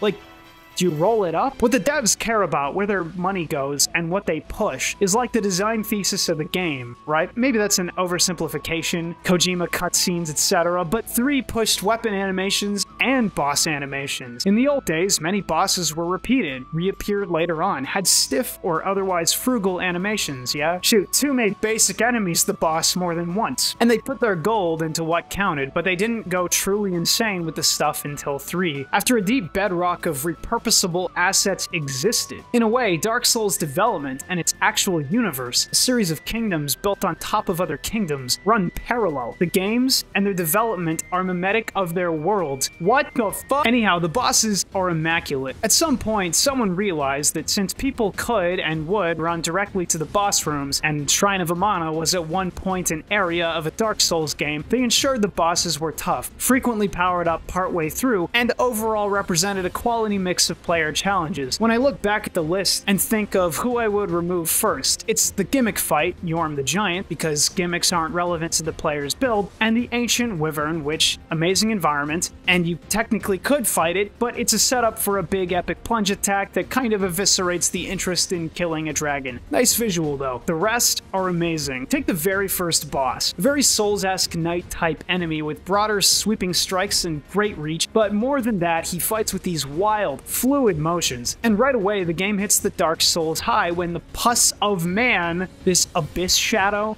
grows out of him, and now his range and damage are insane, and you've got to be really deliberate. Awesome fight, super striking and memorable. Vort is kinda crazy because he can do this obnoxious charge move. Almost everything else is immaterial, but he can and will mix you up with how many times he charges, and the damage is so high, one wrong move means death. I want to dislike that, but dodging matters. Some people want a fat roll, but you won't survive over encumbered for long, and Vort checks that real quick. The early game set some real high expectations with the Curse-Rotted Greatwood, a fairly average fight that drops the floor from underneath the player. Yeah, now we're playing with whole environments and like fundamental rules of play, because there's no fall damage here, though there normally would be. Then you're stuck helpless underground with this really tough boss fight. The Crystal Sage makes use of ranged attacks and clones. I was surprised how tough the fight was this time around, but how willing I was to get up and do it again. More than other games, I'd argue, 3 makes use of crazy damage values and it leads to some intense battles. The problem I see blooming here is one that becomes especially relevant in the DLC and more so in Elden Ring, but we'll talk when we get there. The Deacons of the Deep harkens back to Dark Souls 2, even Bloodborne, but they're not too much to talk about, done that already. Many of the beast or giant type bosses are cool by virtue of standing out. Wolnir, the giant undead whose bangles need to be shattered to win the fight, is a great example of a battle that's more atmosphere than combat. The goal is simple, but it's made difficult by the skeletons in the arena. The boss's giant stature rendering him untouchable at times. He's highly telegraphed but slightly harder to dodge because of the darkness and his hands that extend out of sight. It's not perfect, but it encapsulates the fear of being dragged down into the darkness well. And the old Demon King seems familiar at first, but unleashes so many nonsensical, dangerous fire attacks. Big dumb brutes in Souls games usually just crush or smash, but this guy makes you dance. It's scary. Most of the other bosses feel like highly lethal duels with other great warriors of your era, like the Abyss Watchers who can be parried, staggered, treated like other enemies, but supercharged! Pontiff Sullivan is such an insane fight, I have no idea how he went down this time. Even though the fight is tough and memorable, it's worth noting that, at least according to PS4 stats, Dark Souls 3 doesn't have a lot of player-based filter moments, just the one between the very first boss and Vort, with only one level separating them. After that, the game tends to lose 1 to 4% of the player base each boss, which seems reasonable for Dark Souls. Even the supposed hardest fight in the game, discounting TLC, has a 50% achievement unlock rate, so either the game's good, the fans know what to expect, or the encounters are balanced. It's a smooth experience, right? Souls done pop the Jurgens. The Dancer of the Boreal Valley is another incredible duel that demands fast and repeated reactions from players. It's a perfect display of the fluidity of animation that devs worked for. And let's throw Aldrich into this for their sweeping attacks and massive, hard-to-avoid magic carpet bombings. It's a pretty common thread in Souls discussion that the games need an easy mode, and it sucks listening to because, yeah, I also don't see a problem with cheating through an old RPG if you get to experience the story cutscenes and it's for your own fun.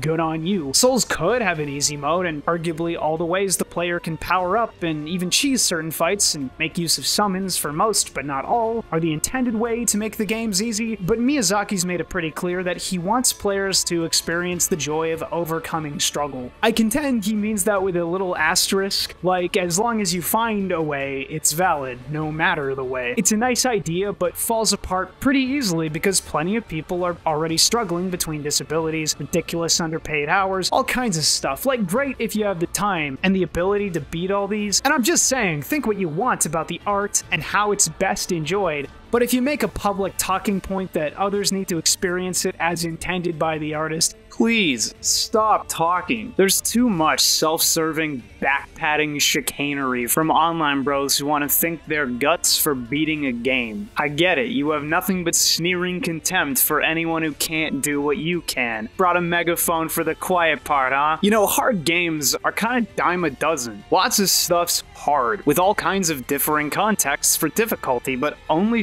Souls sold en masse, and I like to think it's a little deeper than Ooga Booga, me beat hard game. You fight a couple more armors because Dark Souls 2 is all armor, guys. It's only armor, guys, you guys, and now we're in hell. The game's remaining fights are immensely difficult, if only because you need to memorize their movesets somewhat wholesale to survive, and they're frustrating specifically because I felt forced into a specific playstyle to win, and when I did, it was trivially easy, meaning the illusion of choice kind of shattered in a second. The Twin Princes, the final boss, and all the DLCs and bosses fit into this category. I mean, take the Twin Princes, a boss that fires off huge waves of magic you can just barely dodge running full tilt, a boss that'll teleport off screen, screwing up your lock-on, and he's got enough range to hit you off camera. It's not particularly fun. And the second phase has the other prince healing the big guy on occasion, so you really have to lay into him while weaving your way through tons of magical crap. The Nameless King is, well, some people call him the hardest boss in the Souls series. I think that's been overturned since, but again with the double phases, the massive move pools, the intense damage these guys do, and how strict the dodge windows are for some moves.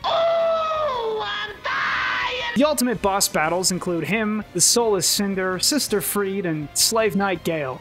Oh boy. As I've said, you can't summon an NPC ally for these fights, with the exception of half the Freed fight. The game wants you to handle them on your own, playing directly into the oft-touted community opinion that you haven't truly beaten a Souls boss unless you did it solo, without summons. It's kind of frustrating because I never really got the hype. I've played hard games before, I've had my little victories, and it's an extremely tightrope to be walking for a video game, assuming its bosses are tuned just finely enough to not be bullshit. But yeah, Nameless King is pretty much bullshit. If the damage were cut by 25%, he wouldn't be a problem, but here we are. The Soul of Cinder, the final boss, isn't unbearable because of damage as much as his exceptionally varied move pool. Dude literally transforms multiple times, swaps from caster to assassin to warrior. It's tough getting a grasp on every moveset and every punish window. I stopped dead at this fight the very first time I played for that reason. Sister Freed is among the most annoying fights in the game, featuring invisible ambushes and too late audio cues, so you're made to preempt when she's going invisible to punish before the attack ever goes off. And in Phase 2, you have a summoned ally. That's cool, but you're also fighting a lava-spilling Hulk while Freed herself goes mental. It's just a lot to keep track of. And Slave Knight Gale is literally the blueprint for end bosses in Elden Ring, a fight that's, again, 2 phases and totally jam-packed with unique animations and hard-to-dodge attacks. It feels like the only way the Souls team knows for sure to challenge people. Up the damage, increase attack counts, tighten player dodge windows, and restrict punish opportunities. I'm not saying it's bad, just very specific. And while I like these fights in retrospect, they forced me to abandon my build. I didn't fully respec, I just did the lame thing. I put down the greatsword and re-equipped my old love, the longsword, propped up my shield, and took no more than 2 attacks at any given time. I beat every one of these bosses in a single sitting afterwards. It sucked. I compromised on what I cared about and played as lame as possible. Still felt amazing after finishing Gale, I won't lie. I'm usually pretty dull on tough boss wins these days, like yeah,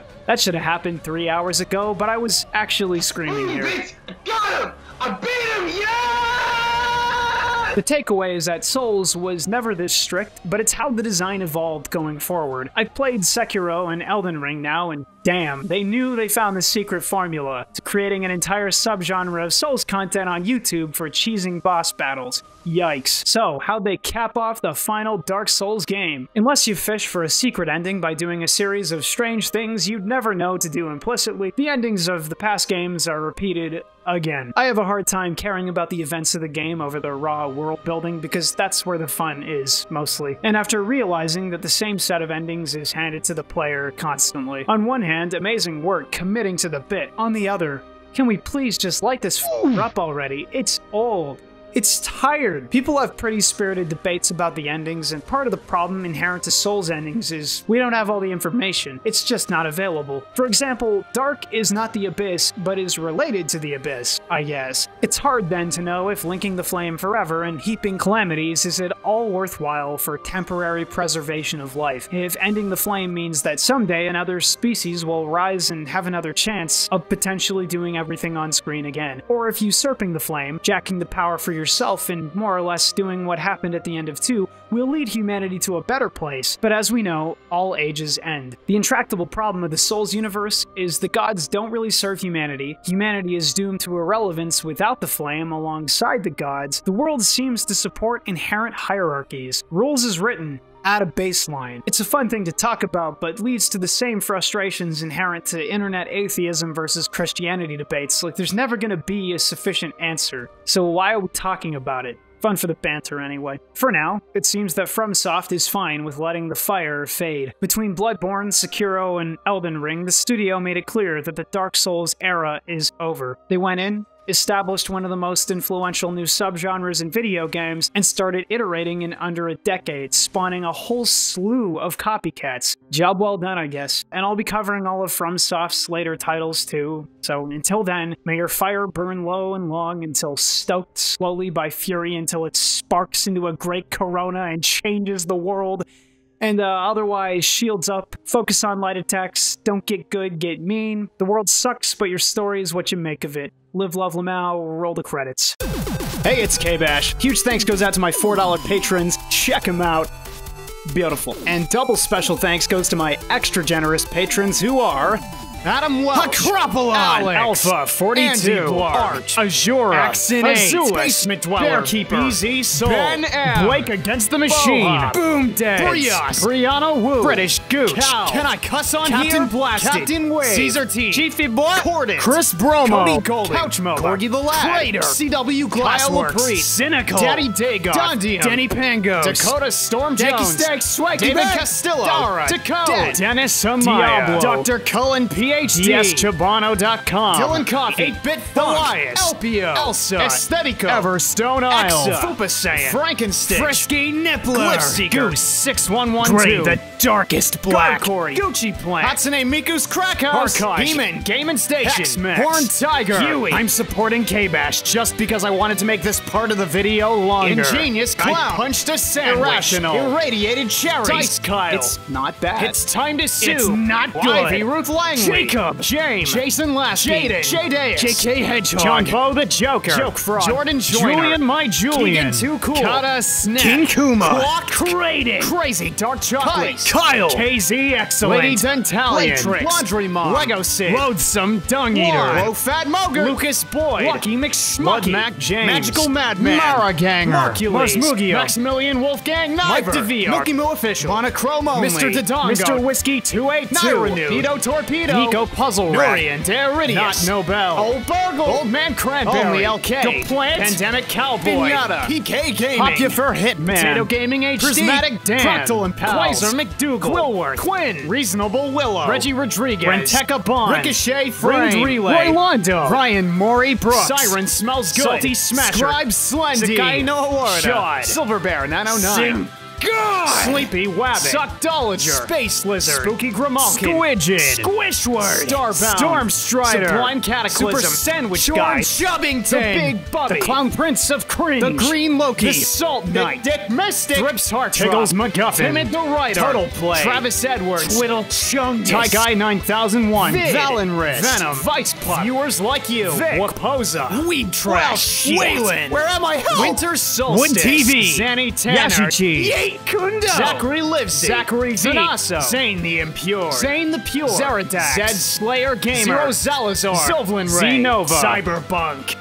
If you'd like to help support the show, unlock new long-form projects, and help me keep improving, check out my Patreon. We got lots more videos in store. Stay tuned for more. KBash out.